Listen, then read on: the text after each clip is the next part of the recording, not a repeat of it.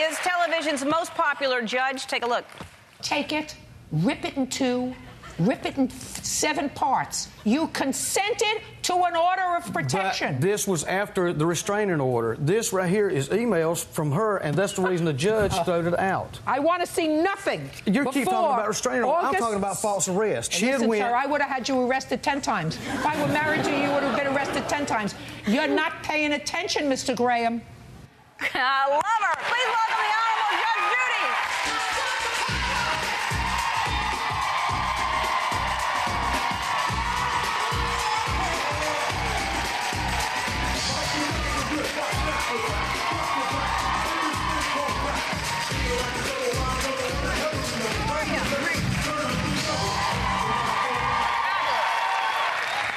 Fabulous. Thank you. You look fabulous. You got skinny and gorgeous. Oh, thank you. And I see you on the cover of all the magazines. No. Cover, back page, front page. Yeah, that's all me. All over the place. That's you. Good girl. So my mother, of course, is here because you're here. My mother adores you, and she just loves you, and I love you too. But she's over here. She's hiding behind. Hi, Betty.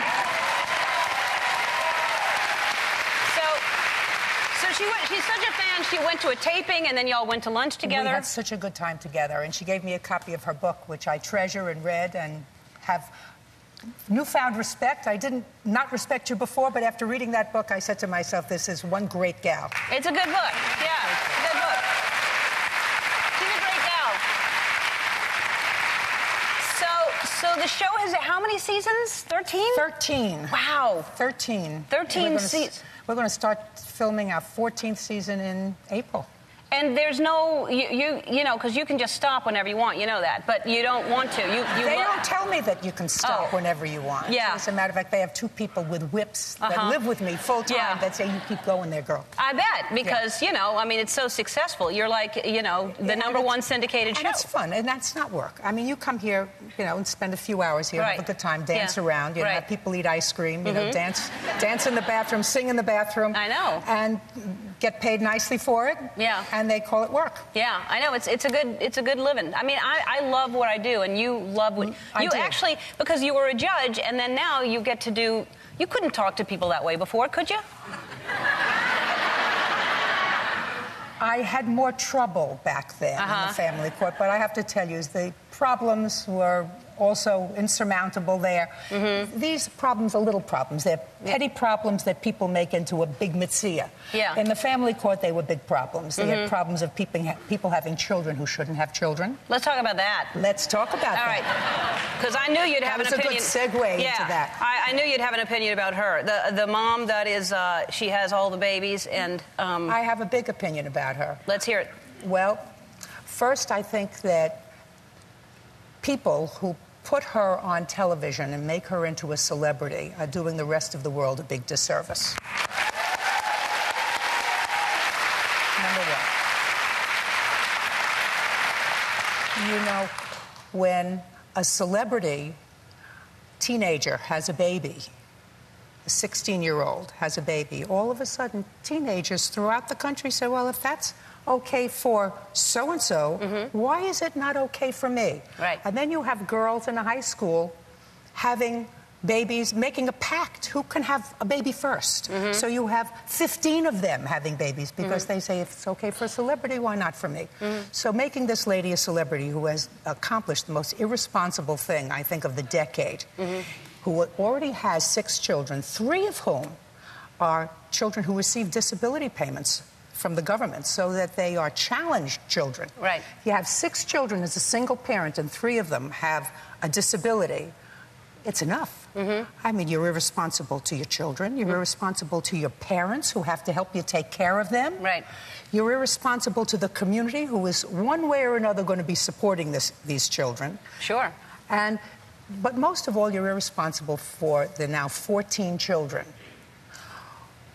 We know that if you have a big family, you can have a big family, and you can have 5 kids, you can have 4 kids. And you say, oh, my God, I had 2 at one time, then I had 5 altogether. And it was a lot of work. It's a lot of work, you know, educating them, feeding them, clothing them, getting them to doctor's appointments. And that's with really 4 parents dealing with all these children. Right. This is one woman who had the bad judgment to do what she did, being asked to raise 14 children. And she says, I can do it alone. I don't really need help. It's just irresponsible. Well, what do you think, what can happen now? I mean, they're here, and so what do you think should happen? I think they have to be watched very closely, because I don't think that any one person can take care of 14 babies. And she really has 14 babies. The other ones are also babies.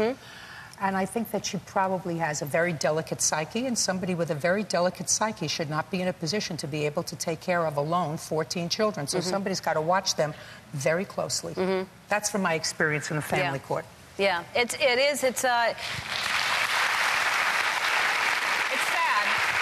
and maddening, but it's sad, really. Some people, when you think about it, some people try so desperately to have one baby. You know, I know you must have friends, and I have a host of... Do you know the show? I've never seen it. I heard you backstage, and I heard you tell me that somebody got dumped very publicly. Yes. If you select your mate on television, you should be able to expect anything. I think it's a ridiculous... I think anybody that goes on television to select a mate should spend the now with Dr. Phil. Right. Well, that's like my point. It's like, I watched it, and yet I have opinions of how ethical that, you know, his treatment was. But you're right. I mean, they're on television trying to find love, but then you think, well, maybe they will find love. Trista found love. Who? Who was that? The first Bachelorette found love with Ryan, and they have a baby, and they're happy. And why I know that, I don't know. I enjoy... you know why I watch reality television? I'm fascinated by the fact that people are doing that. I'm fascinated by their behavior in front of cameras, and that they share all that. I'm just fascinated by all of it. Growing up, Gotti, I didn't get it, you know, and I know the premise. You know, I don't want to be in somebody else's bathroom. I don't even want to be in my own bathroom. Right. Being in somebody else's kitchen is something that just doesn't do it for me. So you've never watched any reality shows? No. What do you watch? What's your favorite show on television? I'm a Law and Order junkie. Yeah, I love Law. All of them?